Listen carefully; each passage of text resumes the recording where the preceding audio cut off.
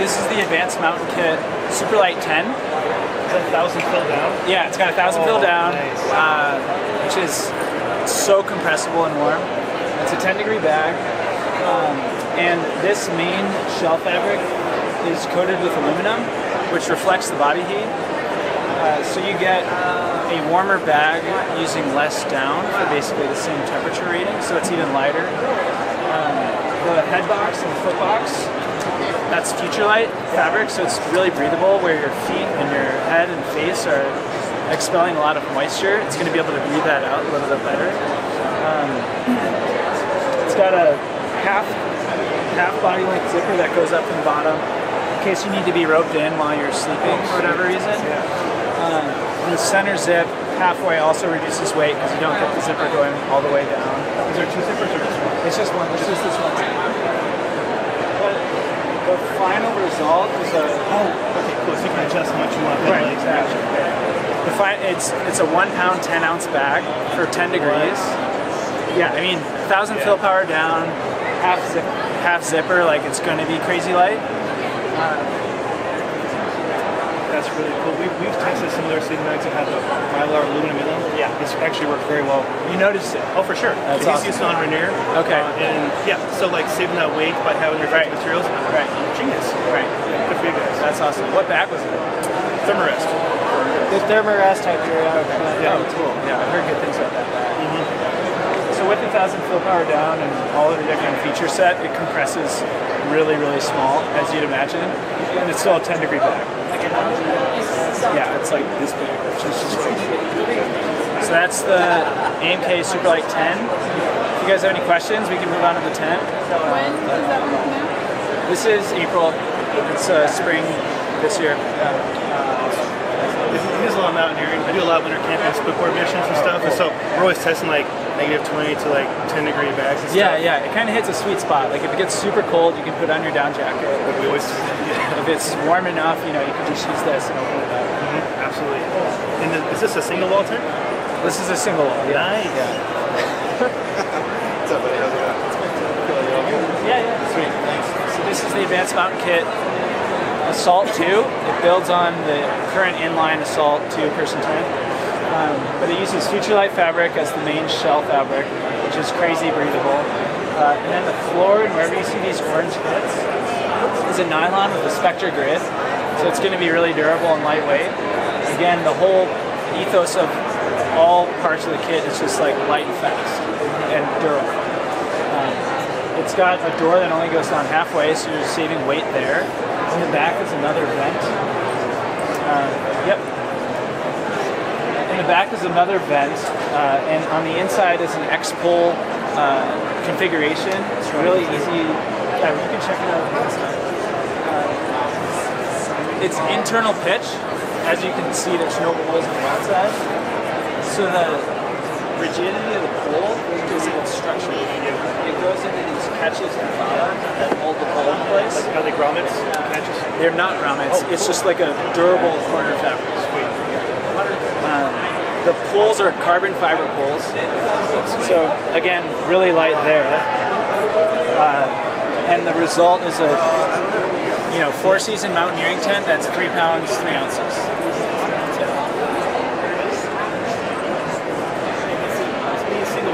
The proprietary Futurelight, is it waterproof and breathable? Or, okay. Yeah, it's kind of amazing. We get pictures back from the expeditions of people using this tent, and they're saying it's venting like crazy, obviously with the fabric. And the only place they'll see condensation buildup is actually on the logo, because it has a screen print over it, so the moisture can't pass through. So it's not the face, right?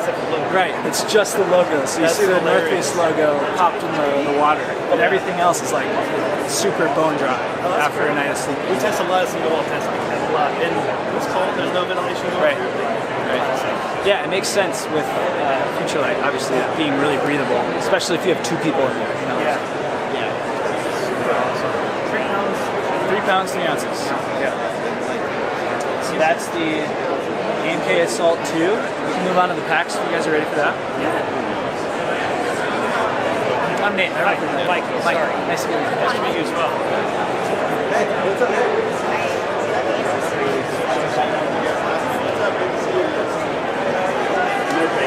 So here we have our Spectre packs. We have a Spectre 38 and a Spectre 55.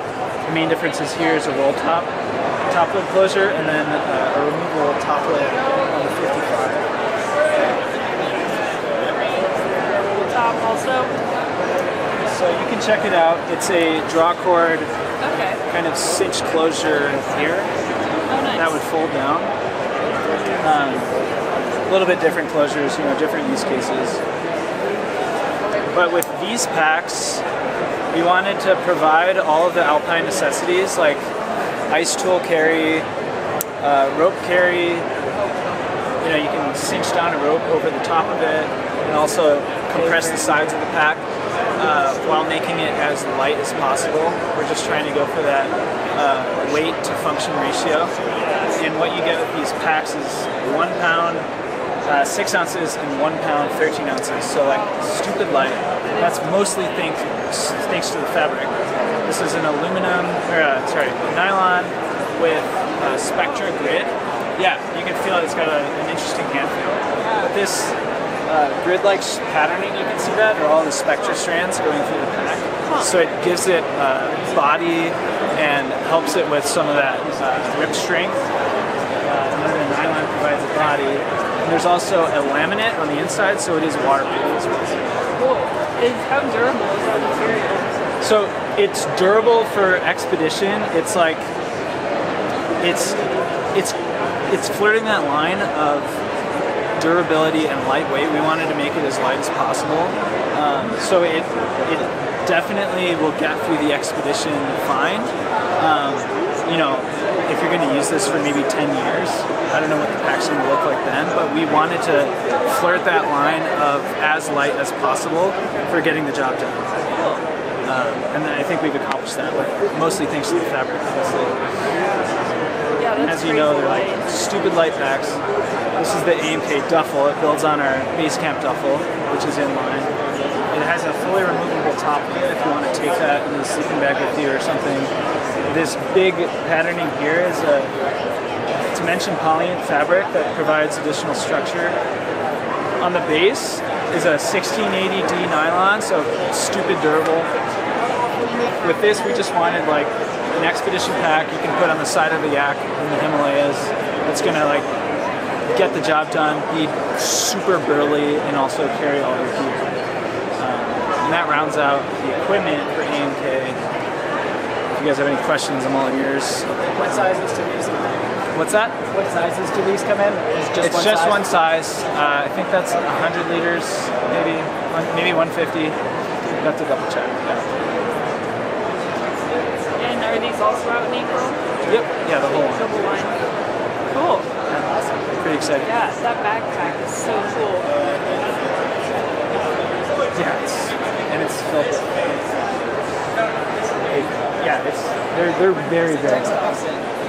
Yeah, you don't catch 55-liter packs under 2 pounds. No. You guys work in Spectra throughout your line now? Yeah, we're trying to integrate it more, as you can see in the tent and the backpack as well. This is woven with Spectra. Oh, really? Yeah. Pretty durable, or? Yeah, it's supposed to be bomb-proof. I haven't put a hole in it yet. Like, go rough up against some rocks. I'm gonna go climb and beat it in it and see what happens. That's a great place to test it out. That's awesome. When's the Vedavoo trip? I don't know yet. I have a torn labrum, so Oh no. I'm out of commission for 3 months. Hips? Yeah. Okay. Yeah. Shoot. Yeah, I feel like you definitely. I can lift like a Gatorade now. Yeah. I went skiing yesterday for the first time in 3 weeks, and someone else had to pull my skins for me. That's nice. That's a good friend. Yeah, good friend for sure. Awesome. Okay. I want to introduce you guys to Scott Mellon, who's our GM of Mountain Sports, and he'll walk you through the apparel system for Scott. So he's over here. Thank you so much. Yeah. Pleasure seeing you.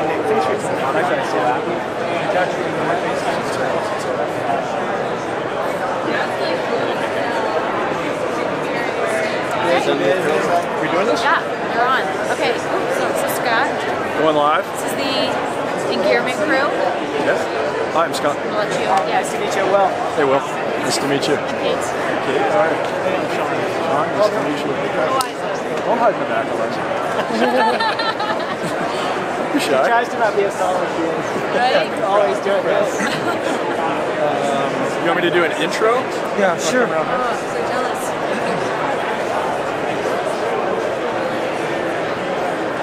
I do this all the time, so you probably won't even need to edit. God, I like that. Don't need to cut.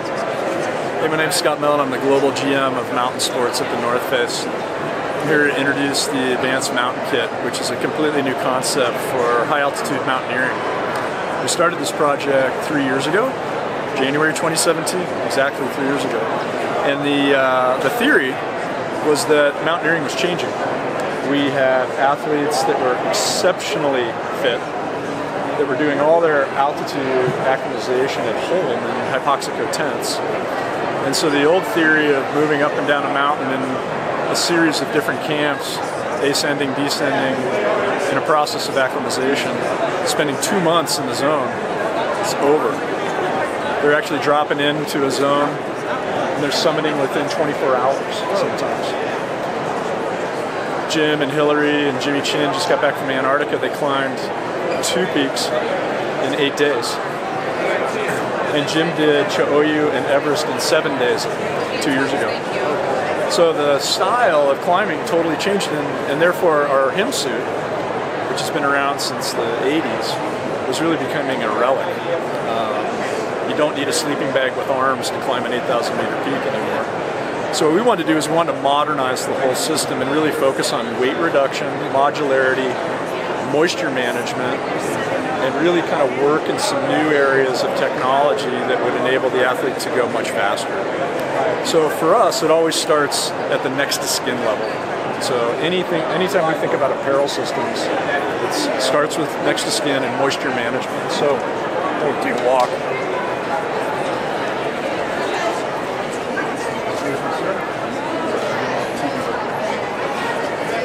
So this first textile we call dot fleece. Dot for the physical structure of the fleece. That's the best name I could come up with. So dot fleece is a new yarn construction where we blend hydrophilic and hydrophobic yarns. The hydrophilic yarns, which want moisture, are next to the skin, so they're on the interior of the fabric, and they draw moisture away from the skin in microseconds, pushing it to the outside, which is a hydrophobic layer, which does not want the water or the moisture, and spreads it for quick evaporation. It's a really, really cool theory in textiles, which the athletes have found to work 100% of the time. And what you'll start to see as we go through the different layers is super elegant constructions, very simplified constructions. So again, back to that theory of weight management, we're looking at every single detail to take mass out of the product. Because weight means energy. If I got less weight, I'm using less energy, I got more for the summit. So things like micro binding at the cuffs. We do a scalloping on the hemline. So when you bend over to fix your crampons or your boots, you're not pulling your base layer out of your pants. So all things that just lead to better efficiency on the mountain. The next layer is a light insulator. It's right around the corner.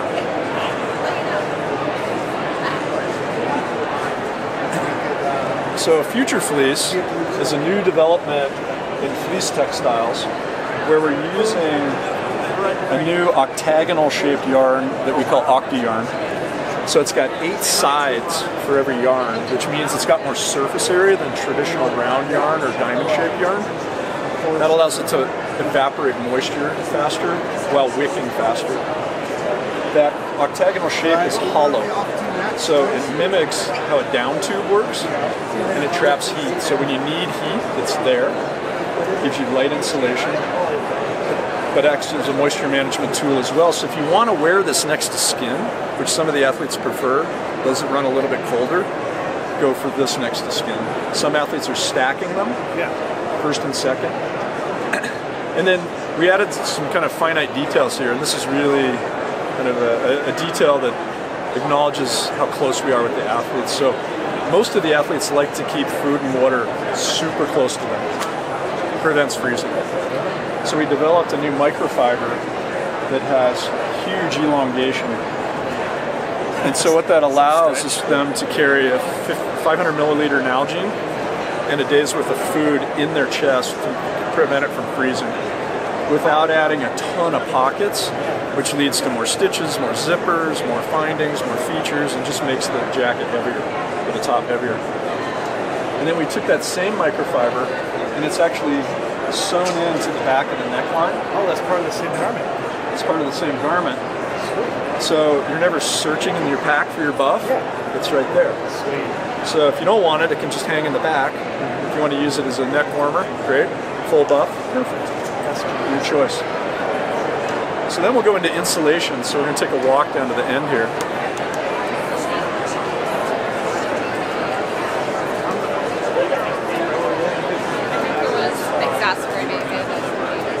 So I just got back from ISPO. This was Product of the Year at the ISPO show, which is the first time the North Face has ever won that award. Sweet. So in light midweight insulation, down is preferred. The problem with down is once you start working, you want to take it off because you don't want to wet out the down, you don't want to sweat through it, and you don't want to get wet on the inside. And so your instinct is to take the down off. You could use a breathable synthetic insulator, but you need a lot of insulation to mimic the flow value of down. And the packability of synthetics are really, really bad because you've got friction between the shell and the liner and the sheet insulation that just resists compaction. So we did a hack on the system. We took a 40 CFM shell fabric. It's a nylon polyester blend. And we created a tubular down construction. Those tubes of down are then sewn to the shell fabric so you create spaces for airflow. So that 40 CFM, you feel the airflow through it. But the tubes are pretty special. So they're sputter coated on the interior with a thin layer of aluminum that reflects the heat inside the tube. And then the tubes are filled with 1,000 fill power down, which is like unicorn level down. Yeah, unicorn for sure. Happens every couple of years where you can get enough quantity to actually make a system out of it. So all of our down pieces feature 1,000 fill power. Wow. Skipped 850, 900, right to 1,000. Right to 1,000. Good for you. That's called 50-50 down. 50% down, 50% shell. That's genius. And 40 CFM, that's a lot of breathability. That's a lot. It's the same as our lighter Ventrix styles. Makes sense. And then we also did a pant in 50-50, which is a critical piece for altitude. Yeah. But we did a hack on the cuff system, so this microfiber actually sits inside your boot. Oh yeah. The benefit is twofold. You have less bulk around your ankles, so you cramp on your pants less. And you can see your feet better, which is super critical in alpine climbing. Yeah. That's the 50-50 down. That's so. I love down pants too, and that's a really nice hack. When I winter camp, I always have my down pants on. Yeah. It's like my favorite thing to bring. And They're just cozy. They're so cozy. You need them at altitude, but they're really nice in the camp. Yeah, and for all of like what, 10 or 12 ounces, it's such a good I thing. know they pack up like Yeah. So we do. I don't have them on my tongue. We'll get it from you. Yeah, For sure. And we were talking with your colleague about, we've done a lot of testing with down stuff, sleek mix, especially to have the aluminum reflected in there. We've seen it work in the winter camping and climbing conditions. It's cool to see it in clothing. Which is smart for you guys. To see why I won the ISPO award. Yeah, I mean, this is actually an incorrect sample, but this is what it looks like on the interior of the tube. So it's only on the interior because it's actually a little bit fragile because it's such a thin micro layer. Yep. It's like a space blanket woven in with the down reflecting back. Yeah, exactly. Same flip, same mimic. So our next style is called the L5 Future Light. You've heard of Future Light? Oh, the license done a lot of work with Future Light, yes. So a little known story, Future Light, I actually started this project, the Advanced Mountain Kit, before we started Future Light. Oh wow, super cool. So Future Light came out of the Advanced Mountain Kit project, and we accelerated the development of it. But it was always designed to be in this range. So we did a special version for this range, which is a 10 denier version. So this adds more breathability, trims down weight, is ultra packable, super refined findings, and just an overall simplified L5LT from Fall 19. I spent a lot of time on the pant. This is a completely new pant. We've done a 20 denier future light here. You need a little bit more abrasion resistance in the pant. Dual pockets on the thigh, rotated to the outside to better integrate with your harness system and your rack. And then, especially from the knee down, we did a lot of work on the pant. So typically that's where you find all the weight in the pant, is in the bottom of it. So we took the gaiter out. Oh wow. But added lateral grommets. So you can create a stirrup with B-cord. Okay, that makes sense. So you take the weight out, make it more efficient for travel, customize in the P-cord. And then the other issue they have at the bottom of the pant is crampon. So I eliminated the kick patch, rotated the zip to the back of the pant, and rotated the seam to the back of the pant. And so now there's no bunching. So typically at the top of the kick patch, there's a seam that intersects with that, and it creates this kind of bunching effect, kind of like my pants here. Yeah. And that's where you cramp on. So I went through all the warranty returns on my climbing pants, and that's always where they're punctured. So we just eliminated the problem, which was the kick patch and the seam. How cool. You went through the beta, and you're like, all right, here's the issue. Okay. So we've gone through, in the total kit, 10 rounds of prototyping with 6 different athletes to get a super refined package. So we know from experience in the Himalaya, from Canada, from Alaska, that all of these little details add up big time. So our final piece,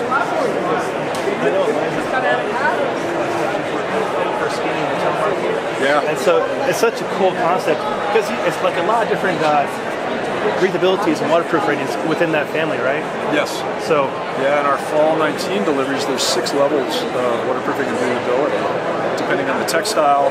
The textile is selected for specific activities. Climbing, alpine climbing, ski mountaineering, free ride, free tour, or trail running. Cool. So like the free ride and the ski would have like the least breathable, most waterproofing? Least air permeability, because mostly you're riding chairlift. So we can kind of lock down the air perm. Conversely, for ski mountaineering, we crank it up. For sure. And I do a lot of split boarding and a lot of backcountry skiing in our group, so we like the breathability. Yeah, for sure. Me too.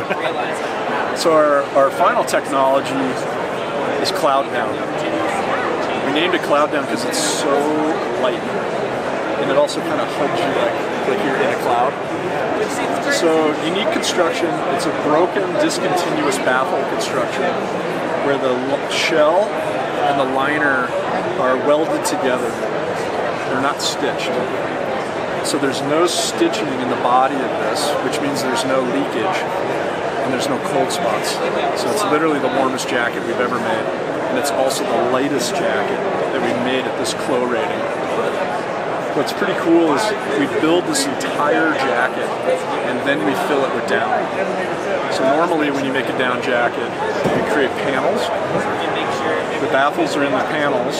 You fill the baffles, seal them, and then sew all the panels together to make the jacket. We do it the opposite here. We make the entire jacket. It's got one fill port in the armpit. Fills the whole thing. Genius. That's rad. So the other thing that construction allows for is packability. So normally belay jackets don't pack down so well. This packs down to 4 liters. So there's no reason not to have it in your pack. How many liters? 4. The sleeping bag packs down to 2.2. Jeez. Yeah, You have no reason not to take this at all. Exactly. So the Clo rating comes from the fact that you're using 1,000 fill power, and we've got the liner in AL13, so it's coated with that aluminum, radiating the heat inside, and it just makes for an overall perfect alpine climbing jacket. How amazing. Pretty much for summit days, but also it's part of the sleep system. So the cloud down jacket and pant are tuned for the +10 bag.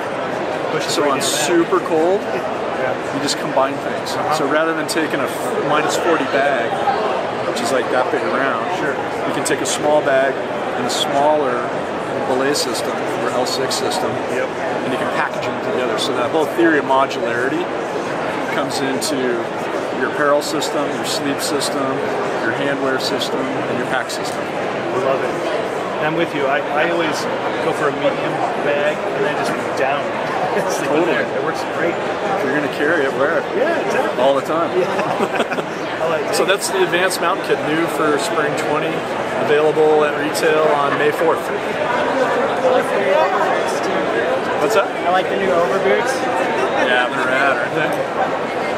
Pretty toasty too.